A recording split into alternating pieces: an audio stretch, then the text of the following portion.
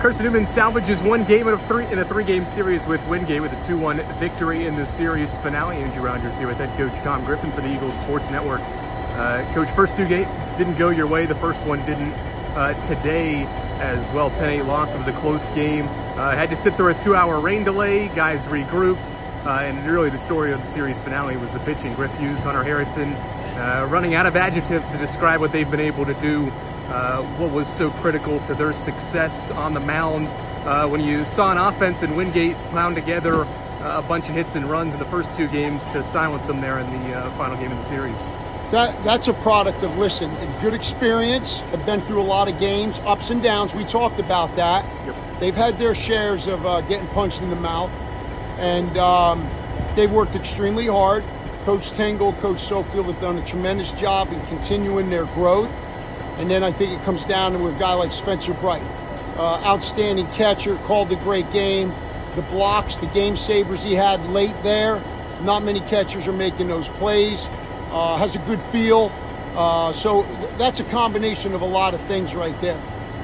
Great ball game, a really good club. You're right, you had to sit through both teams for a while and then try to kick it back up. Thought both pitchers did a great job. Their bullpen did a great job. Fortunate to get at least a one run ahead of them, and then it was pitching and defense. That play Trey Miller made right there, yep. I mean, that was the game saver. That was it. That ball was absolutely smoked. It's a good player there, and Trey, great play. We've been playing good defense, and pitching and defense is what that was. Now, game one, listen, I thought we played all right. I mean, we got beat up a little bit, but me and you were talking about this. 10-8 ball game in the eighth. We just score to make it 10-8. And I look down here in the bullpen, and I've got, looks like a bus stop, where there's like 5-6 people hanging around waiting for the bus to pull up, not even recognizing we just scored to get within 2 against Wingate. And they're just sitting there like bumps on the log. And that cannot happen. We had talked about this. This group will not allow complacency and all that. Well, they did. They did allow it. They allowed it themselves, and they had teammates who allowed guys to sit in this bullpen, not even recognize we scored, and can't even get excited about that. And they missed the bus. They got to sit on the bus is what they got to do. The bus didn't go anywhere. They just got to sit on it. But to respond like that, great job on the part of our guys right there. The first two games were all about offense. You mentioned the pitching and defense. What did you like about the defense mostly?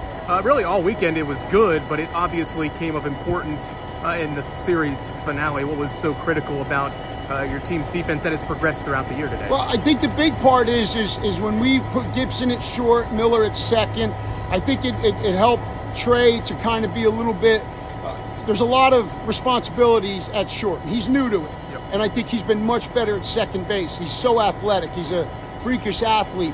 And Gibson's been solid. And I think Logan Floyd we've seen listen, here's what you got to do. Make the routine plays and have a chance to make a great play. Yep. And that's what they've been able to do. Make routine plays. Don't get beat by the routine play, and you got a chance of winning ball games. Harrison Travis, 3 home runs this weekend, obviously one in the series finale there. What did you like about your offense all weekend, but particularly there to manufacture 2 good runs when their starter was there? A lot of hard contact. I mean, yeah, there's a lot of hits, but we hit the ball hard. Yes. I mean, like I said, that's a really good offensive club. A lot of veterans, and I thought we matched pretty well. I thought we hit the ball very well, and Travis is playing on a bum knee, to be quite honest with you. I mean, he's banged up, but he's been able to put together a great year. So very happy for him. And we had some guys in the bottom pull, Spencer Bright, a couple of hits down there. We were able to generate. I thought Will Gibbs getting a start back-to-back games had really good at-bats. The hit and run, he's a guy who can do a lot of situational hitting runs well. And he played a good outfield today. It's a new position for him, and he handled it well.